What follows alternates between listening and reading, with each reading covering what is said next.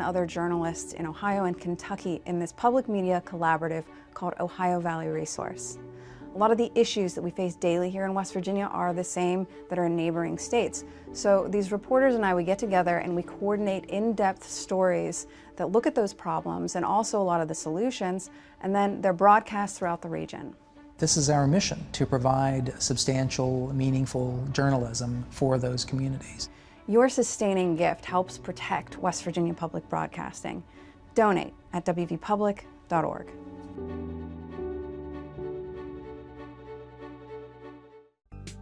You're never at a loss for TV that tells you stories with West Virginia Public Broadcasting. This special brand of television relies on your financial support. Become a sustaining member today. You're watching West Virginia Public Broadcasting.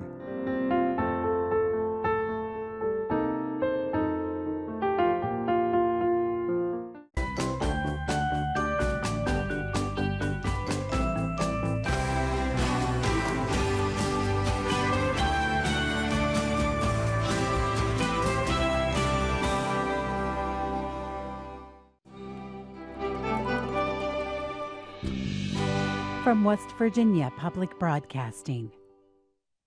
Support for the Legislature today is provided by AARP West Virginia, your ally for real possibilities in the Mountain State. Learn more at aarp.org/WV. The Charleston Gazette-Mail, using its CGM app to deliver the latest news, traffic, and weather alerts, keeping you in the know while you're on the go. Lumos Networks, online at lumosnetworks.com. Marshall University, with more than 100 degree programs offered in 4 locations and online. More about the Marshall family at marshall.edu.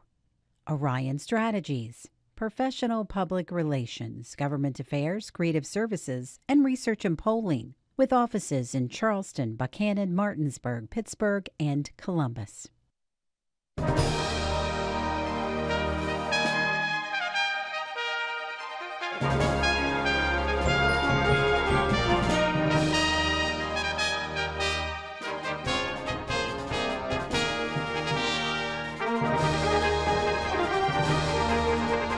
Good evening and welcome to the Legislature today. I'm Suzanne Higgins along with Dave Mistich here at the Capitol. It's been a marathon day in the West Virginia Senate.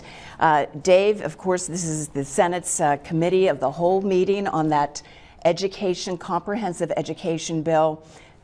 Give us some background. How did we wind up here and what's happening today? Just to go all the way back as we've done, just to catch everyone back up. This committee of the whole is in lieu of the Senate Finance Committee. That's where the bill was second referenced to begin with. Some questions over the bill's viability in that committee, and then they've essentially doubled the size of that committee, and now we're at the committee of the whole, which is the entire chamber. All 34 members of the body are listening to presentations on the bill. We're expecting testimony later this evening. It's far from over at this point. And so we're addressing the provisions of the bill right now. Which is, again, a committee substitute. There have been some changes to the bill. Outline those for us. Well, so we heard yesterday that they were going to remove this teacher-pupil ratio change, the maximum size it was at 25. It's supposed to go up to 28 with an allowance up to 31. That's been struck out of the bill. They also made a few clarifications. One was that all extracurricular activities are not permitted during a work stoppage due to a strike. It also clarified that the State Board of Education has rulemaking authority regarding public charter schools. They've capped the education savings accounts at 2,500 accounts. They've modified the teacher bonus to allow $500 for every 10 days of sick leave. And they had, I think, initially offered for those 10 days to be converted into a month of health care coverage upon retirement. And that, again, that $500 bonus is for every 10 days of sick leave at the point of retirement. So. And it also added some internal effective dates for each provision of the bill. I'll go ahead and hold this up. I think it's 71 pages worth of PowerPoint slideshows that council went through. Members of the committee are asking questions, sort of delving into each provision of the bill over the course of the day. It's been up and down. We've heard about various aspects of the bill. The Democrats, of course, challenging many of these provisions, Republicans mostly standing in support. We should go back and make one other note here. When this committee gavelled in, there was a motion to resolve into this committee. Senator Bill Hamilton, a Republican, was the only Republican to break with his majority party on that vote to resolve into this committee. We've heard all along that he's questionable, likely a no vote on the bill the way it stands now. So as things roll along, getting a better picture of what this bill looks like, and it's all happening in front of the entire Senate right now. All right, and we've gone over that list of hot button topics over the last couple days: charter schools, the non-severability clause, the paycheck protection clause. Go through what we've been hearing this afternoon. And session started at 9:30, but this meeting started at 11. That's so it's right. been going on for hours. You know, and one of the big hot topics, and we've known this all along, is charter schools. It's one of the big parts of this bill. Granted, we should point out that the unions, the educators, the Board of Education has its problems with some of the components of this bill. We're going to take a look right now of some some conversation on the floor from Senators John Unger and Tom Takubo about various aspects of the charter schools being established in this bill. So my question is the teachers that go into the charter schools, are they required to have a college degree? No, there's nothing in this that requires that they have a bachelor's degree. How about a high school degree? No, the bill doesn't address that. How about any school at all? I mean, if they were ever in school, whatever, are they required to have any educational requirements? The bill doesn't require that, but now the governing board may have certain requirements that they have to meet. So the governing board may have that, right. But right now it's not required. Okay. But there's nothing in the bill that would prohibit if you had a public charter school that did have, let's say for example, it was a STEM charter. They had very advanced mathematics, and the teachers in the surrounding public school systems knew they had maybe you'd say above average and wanted them to participate in the charter advanced mathematics. There's nothing that would prohibit that if arrangements were made between that public charter and the surrounding charters. Is that correct? That is correct, yes. Okay. In terms of education, is there anything in the bill that would prohibit the charter from having only PhDs teach or instruct at that school? No, there's nothing that would prohibit that. And again, this is such a big bill. We got a copy of it here today. The committee substitute, as it stands, is at 133 pages. I mean, they're going down the line, listening to or having conversations about, I wouldn't say every provision in this bill because there are a lot, but the main ones that they're focusing on over the course of this meeting. Senator Corey Palumbo, a Democrat from Kanawha County here, he had some questions for council over this non-severability clause. We've heard a lot about this. Basically, the way to describe this clause is that if this bill were to go to a court challenge, if any provision of the bill would be held invalid by the court, the entire bill would be dissolved, would be invalid itself. So here's a little bit of an exchange between Senator Palumbo and some and members of council over this particular clause in the bill. Council, I've not seen this kind of provision in bills before. I've seen the opposite, where if something was struck down, the rest of the bill stays intact. And I'm sure there's some precedent for this. Are you familiar with how often this kind of provision has been used? I'm really not familiar with how often it's been used. I don't know. I've never seen it either, but I will tell you that West Virginia Code 2-2-10, subsection CC, provides that in standard construction of our statutory language in West Virginia, we have a blanket severability clause, unless the legislature decides otherwise. So there is some authority in our code for such a provision as this. And I'm not questioning that. I'm just questioning if it's ever been done before, or if you're aware of it. I've never written one. Okay, I mean, what's the educational purpose of this clause? Is there any value to it that's going to advance education? I mean, I'm just kind of perplexed by it.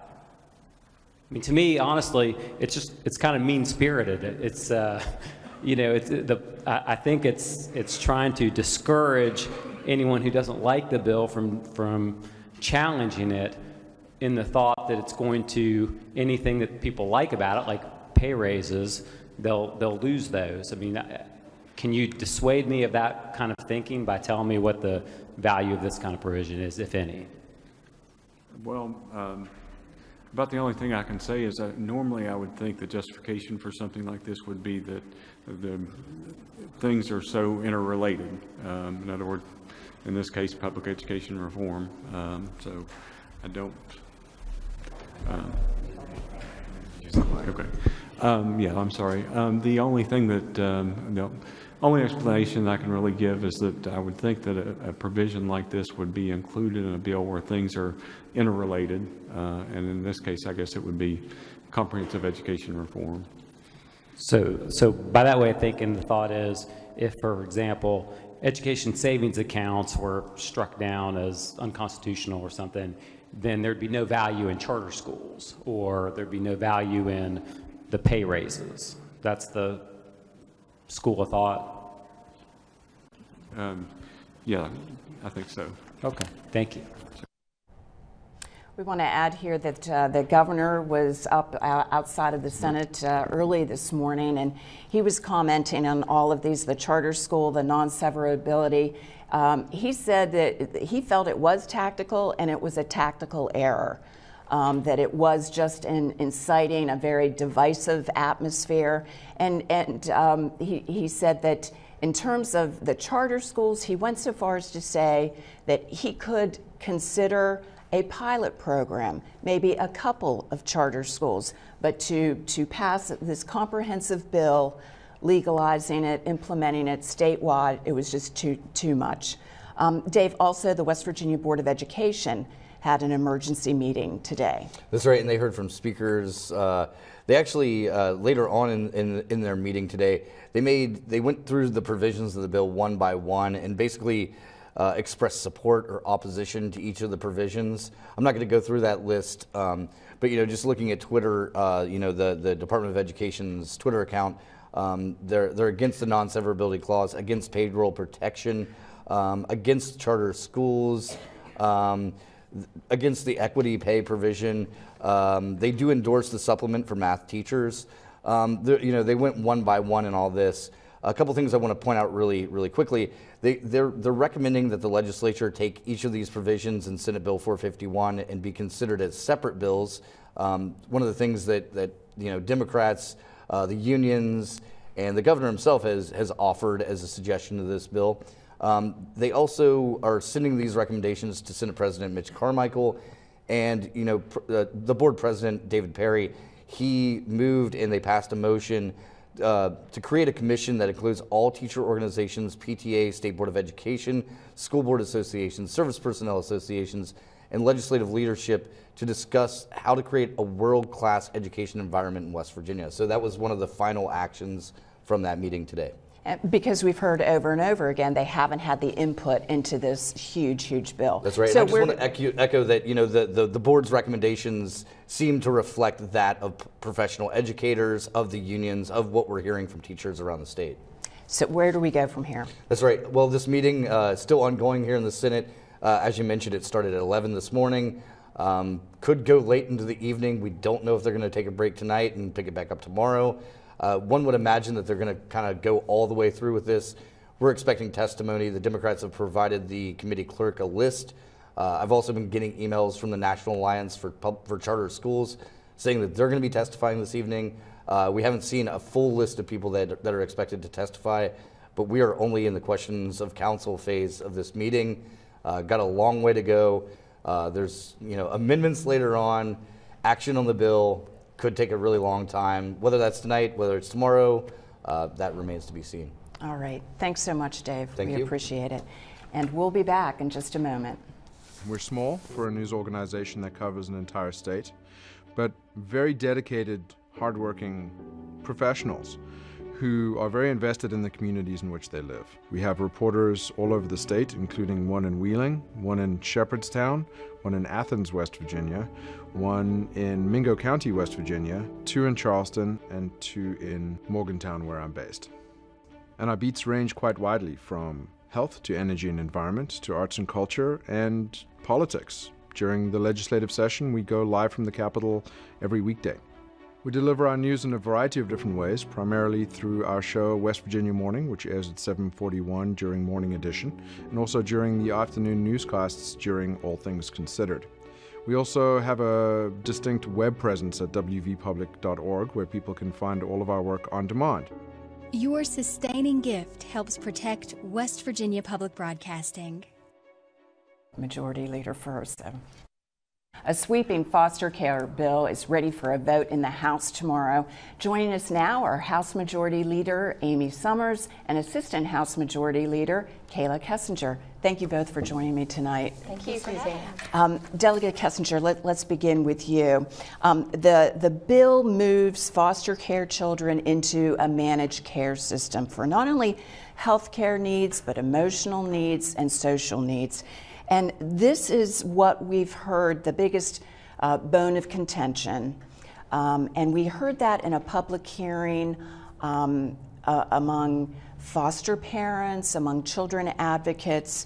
I'd like to start the discussion. There was an amendment on the floor this morning by Delegate John Doyle that would actually have nixed that huge component of the bill. Let's go ahead and listen. This is Delegate Flashauer. And we'll come back and talk about that. What we need is more money injected into our current system so that those families can stay together. We do not need an out-of-state company that's making phone calls and checking up on these families to come in and tell us, to skim profit off the top and tell us how we should handle the children in our state. I think that we all want to, I don't think this is the kind of situation where we say this isn't working, let's do something different. There's a lot of experience with managed care. In some places it's been a disaster. If we're going to do this, which I'm not convinced we should, it should be done slowly, like in New York. And there should be a lot of stops along the way to make sure it's working right. Delegate Kessinger, that for-profit incentive of a managed care system is what we've heard from opponents over and over. That amendment failed, but defend that position. Sure. So there's a lot of misconceptions about managed care organizations. There's a lot of, I think, fear surrounding what a managed care organization does. Right now in West Virginia, there are 400,000 West Virginians who are receiving health care through a managed care organization. Of those 400,000, 150,000 of them are West Virginia children. We have been utilizing managed care organizations since 1996. All we are doing by providing a managed care organization to take in the 7,000 kids in foster care and the children that are in kinship care under this umbrella, creating a network that will intend to promote a continuity of care for each of these children. Right now, DHHR has testified on numerous occasions that because the system is convoluted, there are medical records that are being lost. There are instances where children are receiving duplicative vaccinations. And what we believe as House leadership is that that is not okay. The status quo is not okay. This concern about these for-profit companies profiting off of the managed care organizations profiting, I think they're limited to a 1% profit margin. So we are doing this for the sole purpose of ensuring that these kids are not falling through the cracks as they have been for the last several decades. There's a concern that about the in-state mandate for care, that currently specialized care, and these children have been through the most horrific of traumas. Sometimes you need to go across the border. What is your response to that? That this is curtailing the best the best services possible for that child? Sure. Well, I think we're actually talking about two separate portions of the bill. Definitely. The managed care organization specifically deals with creating a network of providers for the children within the foster care system. I think what you're referring to is a clause within the bill that Delegate Summers really mounted the fight for today. Right now, we have more than 500 children who have been shipped out of state, who have been rejected by the centers in the state, who have contractually obligated themselves with DHHR to perform the necessary services. And so within that clause of the bill, that portion of the bill, we want to make sure that we as West Virginians are taking care of West Virginians. But as you'll hear in this next clip that we'll go to in just a moment, you know, the argument there is that some of these foster care facilities are not equipped. They don't have the expertise, the services to take care of, say, one child with a particular need. Delegate Summers, you offered the amendment.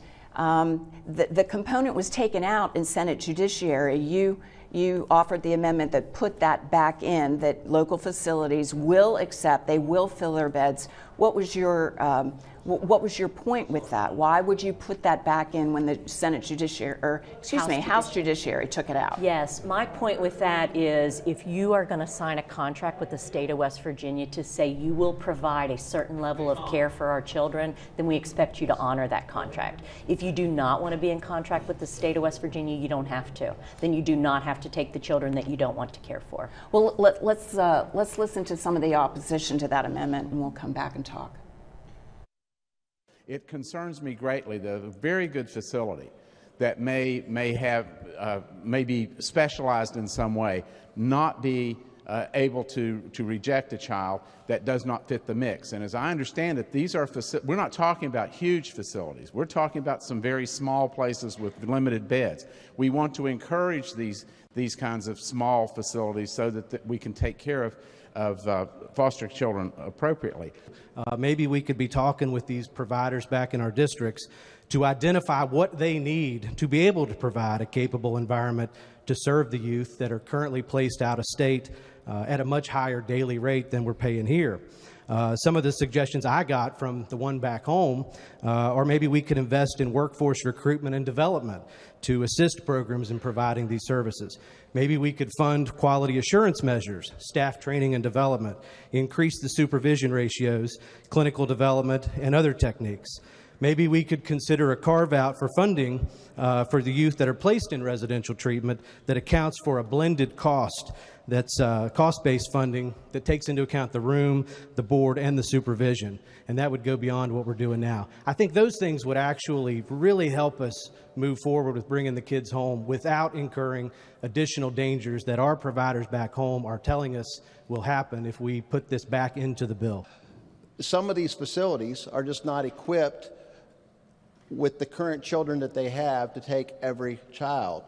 The reason the Judiciary Committee acted to remove that language from the bill, and I believe that we were right in doing that on the Judiciary Committee, is because in hearing testimony from a director of one of these programs, he gave the scenario, if a child has a history of sexual abuse, and say already in this facility you have other vulnerable children, say you have young female children in this facility, it would not give them the right to treat this child on an individual basis and say, I'm sorry, we can't take this child right now.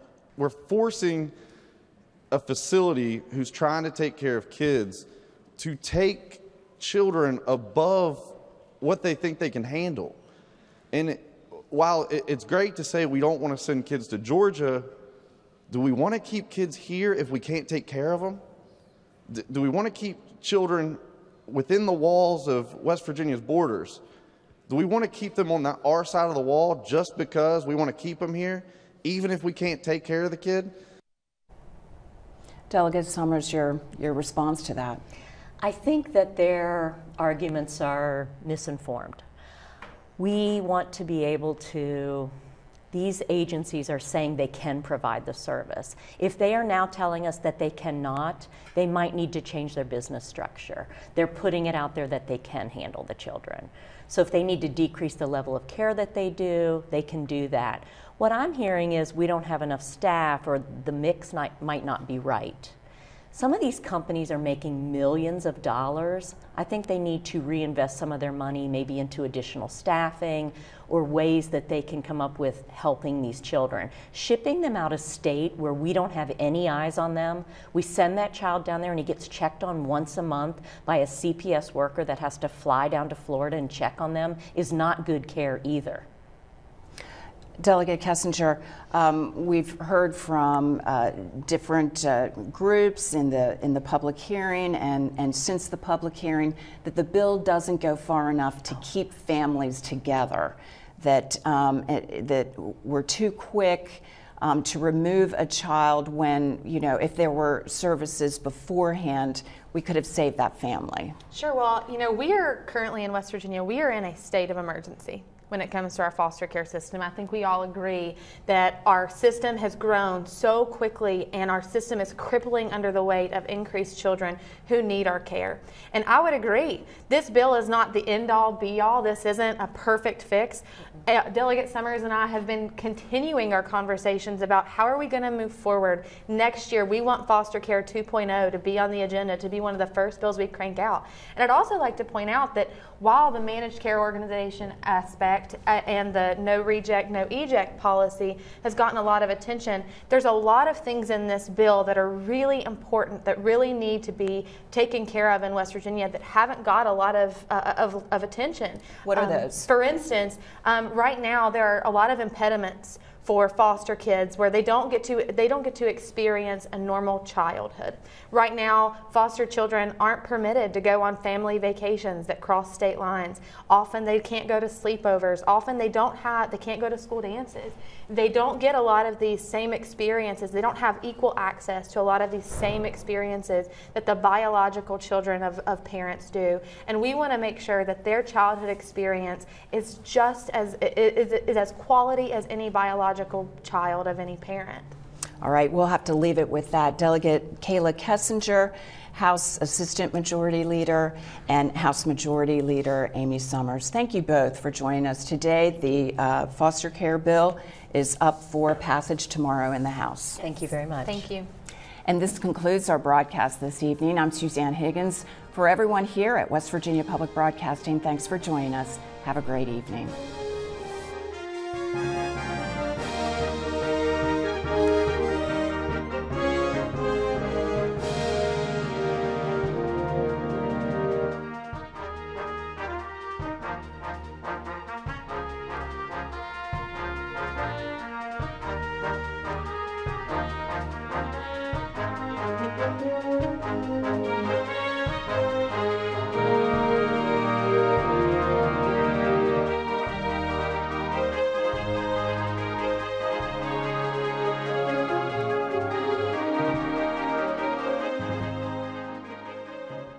Think Wednesday on PBS for stories from the world around us. Stories of survival. What they need is love. Forensic discoveries. It's the most remarkable project that I'll probably ever work on. And seizing power. Noriega played a very high-stakes game. For stories that get you closer to life. Think Wednesday, starting at 8/7 Central. Think PBS. Wake up. Wake up to the world. To the marvels. The mayhem. The music. Wake up to the wows. The woes. The wonder. Wake up to the commotion. To the beauty. To the humanity. To the hope. Wake up every morning. Fully awake. Listen weekday mornings from 6 to 9 on West Virginia Public Broadcasting. West Virginia Public Broadcasting, telling West Virginia's story.